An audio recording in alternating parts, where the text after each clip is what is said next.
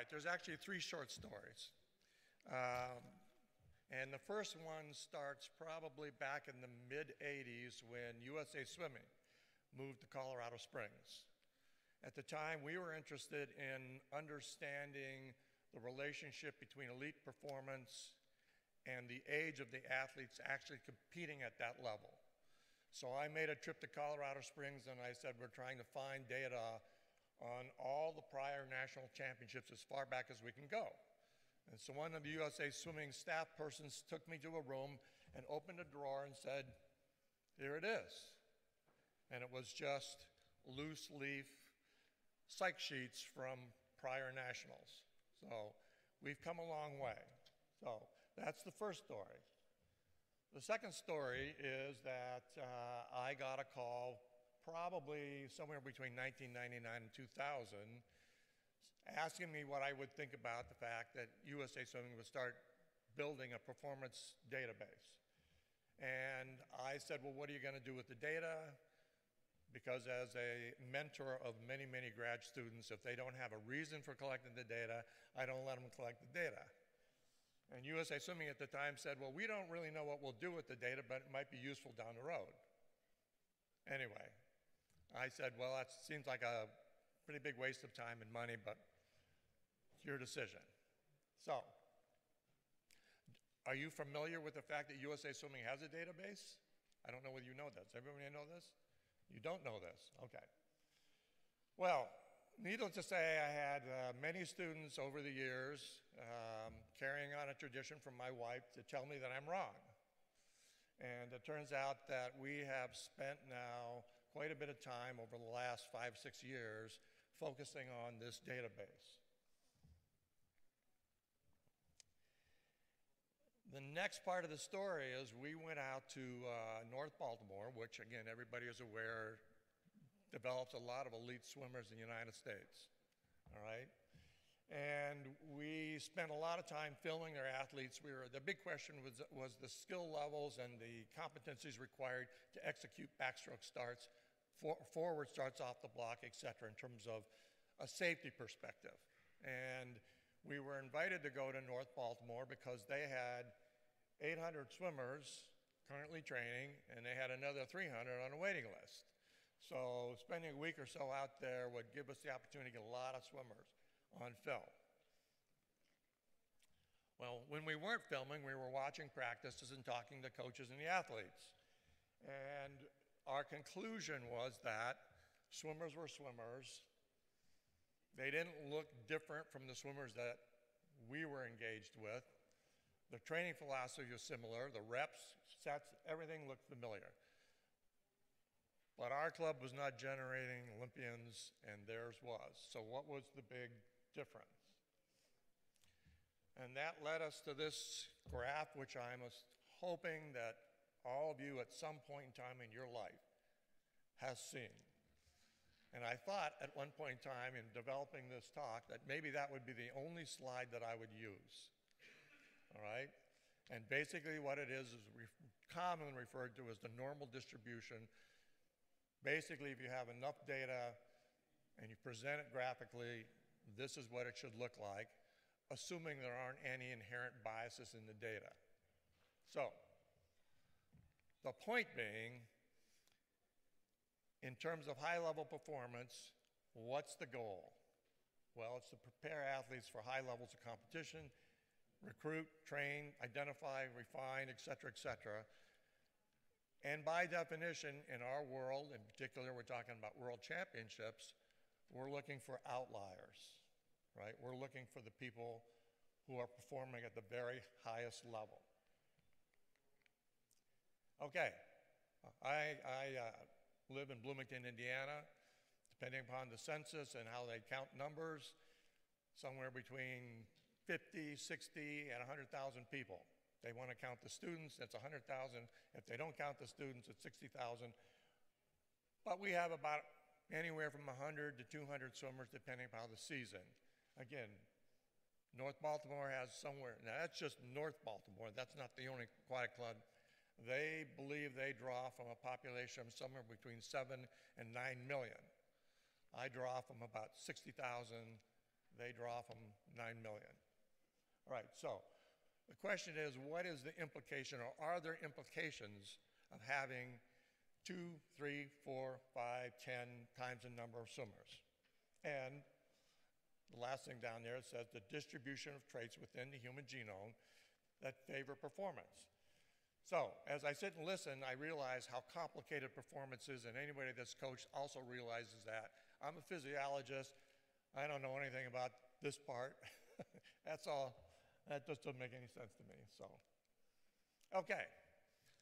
Again, some of you may be familiar with the book entitled Outliers, and this is obviously debated in the athletic circles. One of the theories has to do with 10,000 hours of deliberate practice and whether or not you believe in talent. So how many people here believe in the thing called talent? But the majority does not appear to. So how many think it's all about practice and training?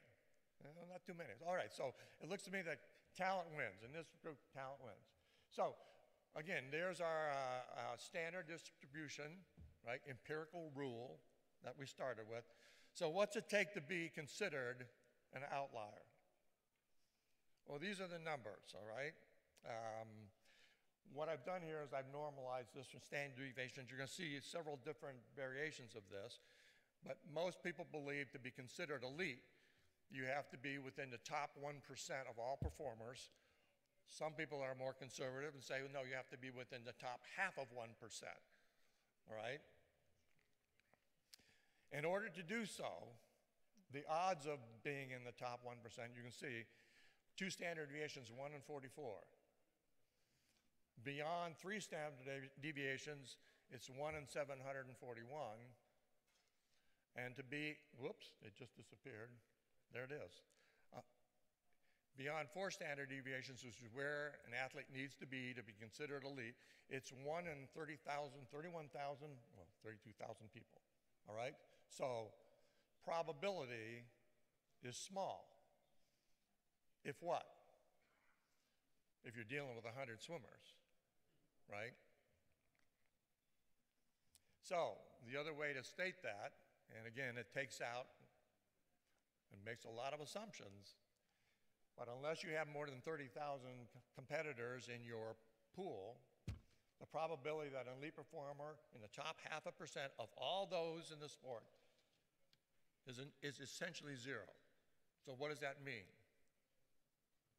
It means you got to have a lot of swimmers. I gave a talk recently in another country, and they said they wanted to know the real secret between United States swimming. And I said, well, how many athletes do you have? And they said, well, in our country, we have between 1,500 and 2,000 swimmers. And I said, I live in Indiana, and we have 17,000 registered swimmers in Indiana. 17,000, right? If you talk to the pool manufacturers or the swimsuits or the goggle people, they say the market in the United States is roughly between 1.5 and 2 million competitive swimmers. All right, so this doesn't give any credit to all the paradigms we've recently talked about in terms of coaching education, coaching competency. I admit that, all right? It doesn't give any credit to the leadership, the organization, administration, any of that stuff. This is just the numbers, right? Okay, so we've been through this. So what happens to this curve when you multiply the number of swimmers by 10? And you can see I've done this at Group A and Group B. Well, there's a mathematical construct, and you can calculate it out, and basically what it says is the performance that is the farthest from the mode or farthest out from the tail is a function of the n within that sample, pure and simple. Now, it turns out that until we started looking at this phenomena, if you think about it, there is no database that contains the very worst to the very top performance, right? Most of our competitions, there's some cutoff, right? You think about it, it's like there's always a cutoff that says, oh, we don't want to hear about all of these people. We just want these people, right? So it turns out the only database that we could find that was similar to what USA Swimming now has was in chess, because chess keeps a ranking system, and so every time you play a chess match, it goes on the book someplace, all right? Well, again, it sounds to me, or looks to me, as if most of you are not aware that USA Swimming went ahead with their database, and our numbers now suggest that we have more than 100 million performances in that database. All right? And it's not just performance that's in the database, but we know where the performance took place, we know what pool it took place in, we know what date it took on, we know every splash from every athlete over the course of every year by sex, age, and region. All right? So, one of the things we did is we realized that we could use computer-generated help, if you will, to randomly select numbers or take numbers out of the database and see what effect that had on the extremes in performance. And it basically just confirmed what we had said before. This is for one event, and you can see that there's a relationship there. Basically, it says that for all the performances within the database, it ranges between a correlation of 0.4 to this is an R squared, of 0.4 and 0.65. So that, again, on the one end, 65% of the performances are a function of how many competitors were in that particular event. And that, again, to the coaching world, that should be a little scary. I'm basically dissing you guys and say, oh, all you need to do is get more kids in the pool, right? And the rest of it's going to take care of itself, all right? So, the fastest way to get fast. Now, again, at the regional level, we can do this. We can actually look within the United States database, and we can look within any given region and say, how are they performing relative to the entire pool? Or we can say, where are their pockets of excellence where they are performing better, or where are they performing worse than, and what's going on within that region. We actually tried to do this on an international level, but we couldn't find a database that was complete. All right, so are there other implications to this? And I just went through this. We can start to ask why or why not, right? Why are certain areas successful? And, or, for example, we could say, is Baltimore actually more successful, or is it just a function of they have 10 times or 100 times more swimmers? So, first conclusion is the numbers matter. Now, I may not be talking to the coaches because the problem is, that we saw before, it's like the quality of coaching is in some regards related to how many kids you have in front of you. You can't coach 30,000 kids, right? So you have to increase your resources. The other thing it says at the national level or regional level is if you have resources, and when I talk about resources, I mean money, it's like you have to, nobody has too much money, so you're always trying to make decisions about how should I spend this money, right? At a certain age, the money is best spent in recruiting young athletes, right? That is really the bottom line. We can go back to the graph, and I think I will, but other questions that you can answer from this database. And we've been plowing through this, and you can imagine when somebody hands you 100 million data points, it's a bit overwhelming. It's a lot overwhelming, all right? But you can do things such as we can track all the 9-year-olds and see what happens to them. Or we can compare 10-year-old girls and 10-year-old boys, and we can look at rates of progression, and we can let's take the top 100 9-year-olds and see, are they still the top 100 when they get to be age 19? Now that study was done at one point in time, and it was done backwards, if you will. They went to 19-year-olds and followed them backwards. And they said, look, only 5% of those kids were top 100 when they were 9. Well, the problem was they only looked at one event. If we start at 9-year-olds and go this way, more than 40% of the top 100's kids are still in the sport, and they're still in the top 100, which is a completely different conclusion. So these are things that you can do with a database. Now, there are physiological consequences to this as well, which is sort of my domain, beyond just people numbers. But it turns out we can't go very far on that because we don't have a complete database for virtually anything. So if you wanted to ask the question, we always see average height. Well, in order to answer what's the average height, you have to have a complete data set for height. It's like, well, for what group do you want to know the average height? And we aren't really particularly interested in that, although in swimming, actually it is a correlate to performance. But we don't have access to that. So my recommendation to the governing bodies, in addition to performances, let's start adding some other variables that would be very easy to collect.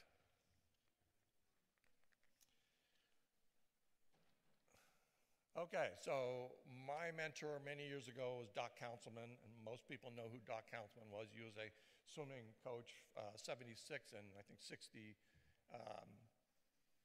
Treat all athletes as equal, but train all athletes as individuals. That's not easy, right? Because we have to consider the nature of the stimulus on one hand, what are you prescribing, and then you have to recognize that every athlete is different, and they have different limiting factors, and they respond to the stimulus differently. So, yes, there are 1,000 traits conveying or contributing to success in swimming. I don't know most of them. I know very few. All right, and it turns out we don't have the distribution. We don't know how the population, and you don't have the wherewithal necessarily to understand that or measure that.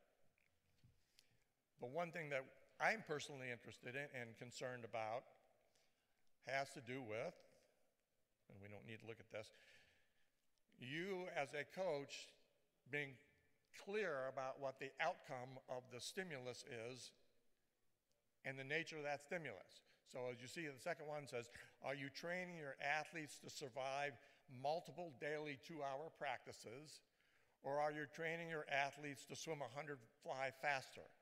Or are you training your athletes to recover faster, or are you just making them mentally tough? When I was a swimmer, one of the sets I was asked 100 100s on 130. I'm in the pool and out of the pool in about 15 minutes. Coach, why are we doing this? Make you mentally tough. It's like, Coach, I'm pretty mentally tough. I've been here since 5 o'clock in the morning. I don't need to do this. Anyway, I don't know what the goal was there. And I'm still mad about it 50 years later. All right. And something's not moving. Okay. So, within the range of human variability, the one, again, that concerns the physiologist, muscle fiber type. There's no doubt that muscle fiber type is a continuum, and it's most likely inherited, and it's still debated as whether or not you can transform one fiber type to another, and we'll talk a little bit more of that. But the continuum goes from E, endurance on one side, to P, power on the other, all right?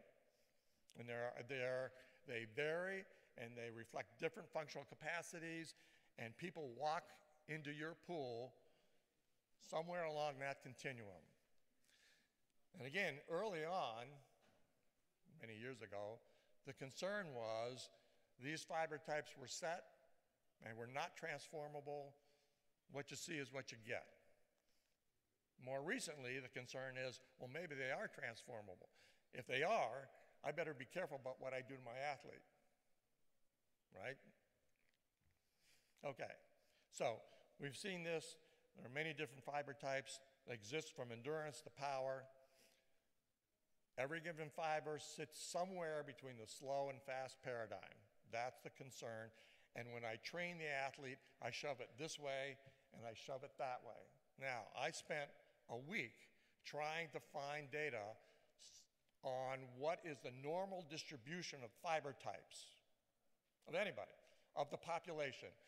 What I find in textbooks that says it's 50-50, but there's never a reference that cites where that 50-50 came from. So I don't know that I believe that. And if you think about it, that would be a hard number to come up with. How do you do 50,000 or 100,000 fiber typing? That probably doesn't exist. If you look at the papers, a lot of them are case studies, or they're an N of 6 or an N of 3 or an N of 2, and they are, Olympic high jumper or A. If you look at swimmers, the dilemma is they reference them as swimmers. We took 16 swimmers. They wouldn't do that in track and field. They talk about sprinters or endurance, but in swimmers, they're just swimmers. So I don't even know what that means anymore in terms of swimmers. The other problem is there are many, many different paradigms for classifying fiber types in humans. They can classify it based on the enzyme characteristics of the cells or the mitochondria, or they can look at the contractile fractions of the fibers themselves. So it gets very confusing on that one. And one of the things I think is important for coaches to recognize that regardless of the fiber type, if I ask the question, at what point along the continuum from no force to maximum force that I ask that fiber to contract against, where does peak power occur?